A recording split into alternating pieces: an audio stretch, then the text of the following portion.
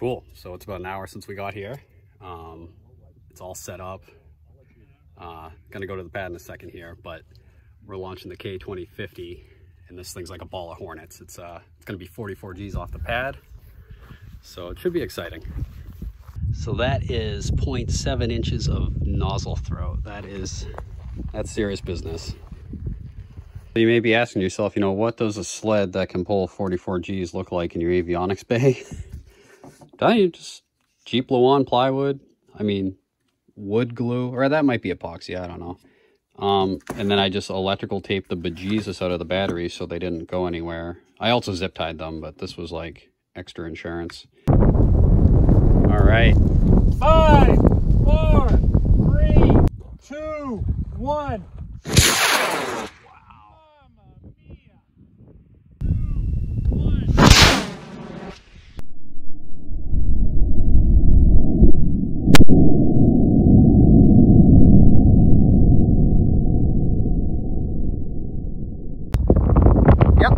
Got a main. Does anybody see it? Yeah, it's right up. See the cell phone tower out there? Yeah. Perfectly in line with that. Okay. So I'll just walk a beat right there. All right, we are heading down the runway. She was fast. Scary fast. I think my GPS actually locked out because it didn't give me an altitude or much telemetry while it was going, but we got a lock on it. She's in the woods, but we'll get her. We got our orange on. It's the season opener for firearms today, so I don't want anyone thinking I'm a deer in the woods. All right, tell you what, I am glad it drifted past this, because that could have stunk. Let's see if we see it from the road here. We're 1,700 feet away. It's somewhere over there, I think. So we find ourselves needing to go a quarter mile in that direction through this, so I think I'm making the decision to get wet today. All right, so we decided after getting about knee-high in that swamp, let's drive around. So there's a four-wheeler trail on the backside of that river. We're heading up it now. Hopefully I can sneak around the backside and we'll find this thing in a tree. If not, that was a really cool experiment. So we're 167 feet. If you listen real carefully, it's beeping out its altimeter. It's somewhere within 150 feet of me. So we're gonna real-time stream what it's like to find a rocket in the down East Maine here. Maybe we won't stream this whole thing. I can hear it though.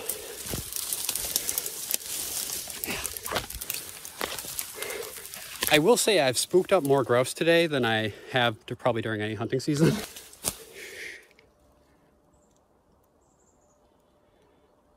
Oh, I hear it. Oh, we're close. We're so close. At least it's not in a river. The trees are getting taller. Oh no. Oh no. Well, boys, there we are. All right, so we've got our tree climbing gear. We got to get up to the top of this pine and get that chute, that rocket out. So I feel super bad. I dropped my phone when I was like way up there. It took, I don't know, it's 1:30 now. I think I started at like 11:30. It was a quagmire. But I got up there. Luckily I had my knife on me. I was able to cut the Kevlar. So I need a new harness, but the tree's out. All right, take it easy, guys. By the way, if you're wondering the setup, I just brought a rock climbing harness, and I got to measure this rope when I get home because it's folded in half and there was maybe 10 feet left and I had to climb past my anchor. So I don't know, that was a poke. I'm glad I brought the long rope. I got to pack this up and get out of the woods. I didn't have gloves, so I'm all blistered up. I don't think I'm launching a second rocket, but it was still a fun day. All right. I am actually out of breath. And, you know, at the truck, I was like, oh, should I bring water? And I was like, oh, I'll suck it up. I wish I brought that water. So it's a little thick out here. But we'll be back to the truck in, I don't know, 15 minutes. So I always like to do like a post-mortem on the motors, and this one was fantastic. You can see all my grains stayed bonded just like I intended. So that's all the casting tubes just still in the liner. The throat eroded about 30 thou.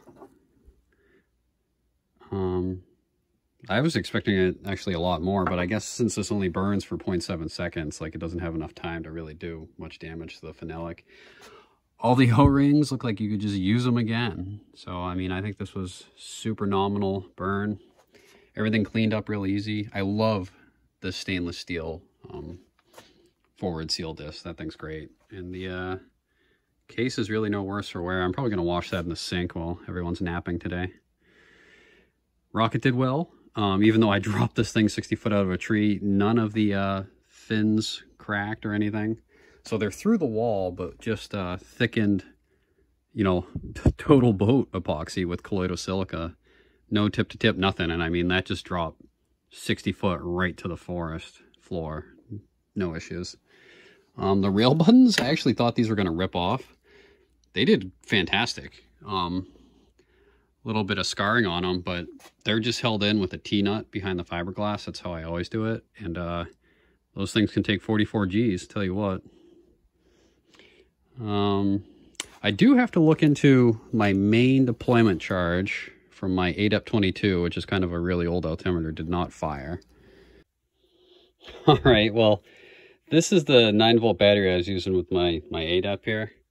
Whenever I take them out, I always write the date on them so I know they're used. Well, I rolled this over, and oops, looks like I had put a used battery in there. So maybe that's why this didn't pop that main.